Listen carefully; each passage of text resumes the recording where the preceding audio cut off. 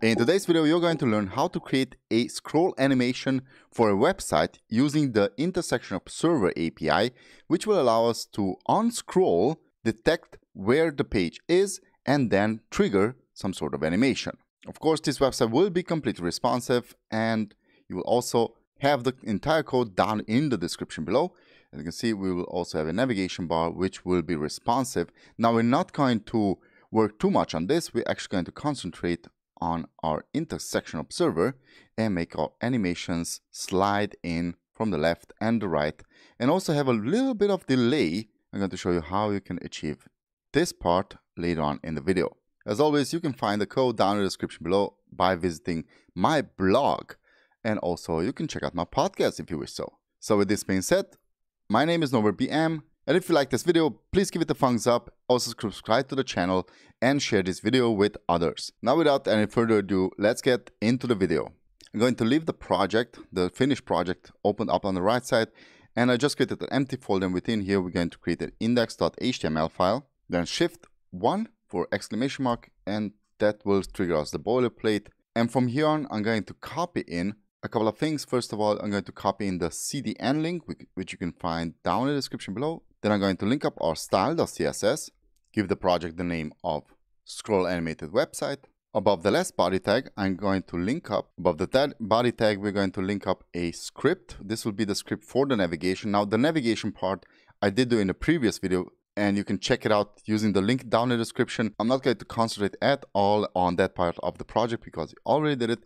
But if you wish to check it out, then please visit the previous project. This will be the nav.js file, and just going to copy and paste it in here. If you wish to check it out, then please feel free to do so. Next up, let's create a style.css, and also let's launch our website by right-clicking and open it with Live Server. Now we can't see anything, so let me just copy in the navigation bar. Next, let's copy in the header, and next I'm going to copy in the multiple sections of the web page. Okay, now let's move on to our style.css file, and within here we're going to copy in the style of the website for the navigation and the header section. Okay, and this should already work. Next up, let's concentrate on the Intersection Observer. For this, I will style our sections. So let's type in here comment sections, and let's grab onto all of the sections and let's display them as flex, which will then help align all of the sections and all of its content in a center position. So let me close up the left bar, make our code editor a bit smaller, and we're just going to simply change the flex direction into a column direction. We're going to justify the content to center and align the items to center.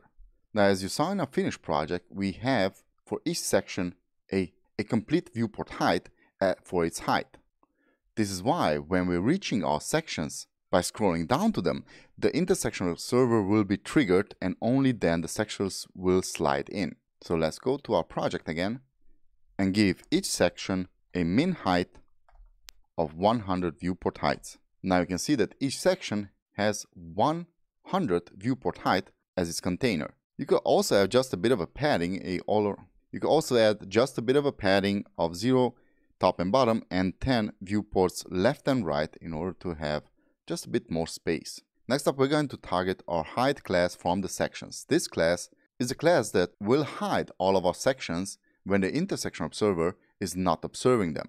So for this, we're going to go into our CSS, target the hide class, and we're going to set the opacity to 0, and we're also going to give it a transition of all 2 seconds and ease out. As you can see, as on a simple refresh, all of the section will be hidden.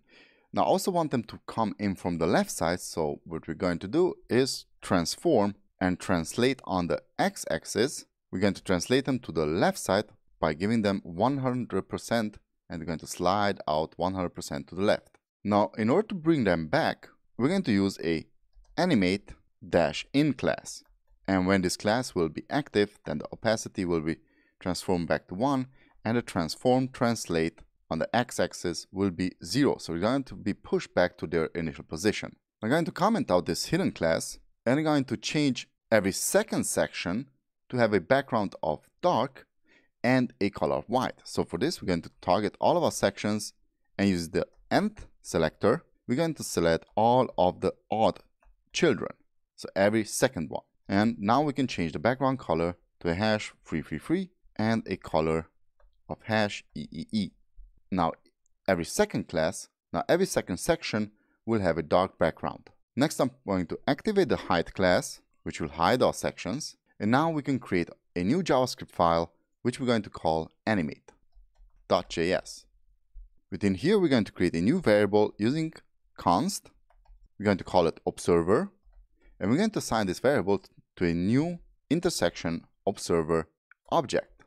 Now, the intersection observer API provides a way to asynchronously observe changes in the intersection of the target element. We're going to target here using a callback function all of our elements. So elements.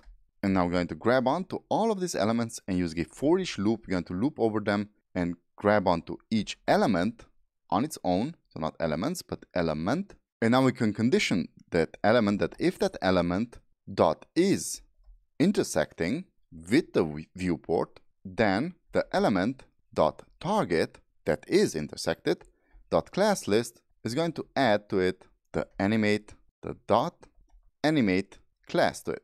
Else, if the element dot target, sorry, the targeted element dot class list is not intersected, then we're going to remove the class again in order for the element to be hidden again. So remove the class of animate in. And now we can, in order to demonstrate this, because this will result in a boolean, we're going to just console log.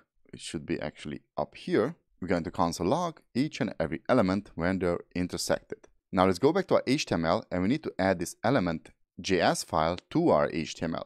For this, we're going to scroll up to the top. And we're not going to add it to the bottom, but we are going to add it before the title using a script tag as the source animate.js. And we're going to use the defer property. Now, the defer property, as you can see, is a Boolean attribute and is set to indicate to the browser that the script is meant to be executed after the document has been parsed, but before firing the DOM content loaded.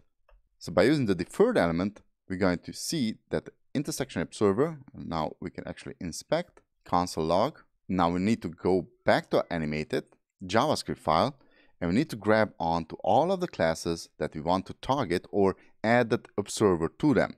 So let's go ahead, go to the document, use query selector, select all, because we're going to select all of the classes that have the class of hide.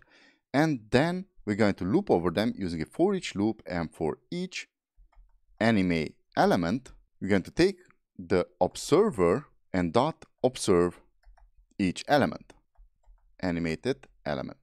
And there we go. Now you can see if I scroll down, it's going to observe each and every element.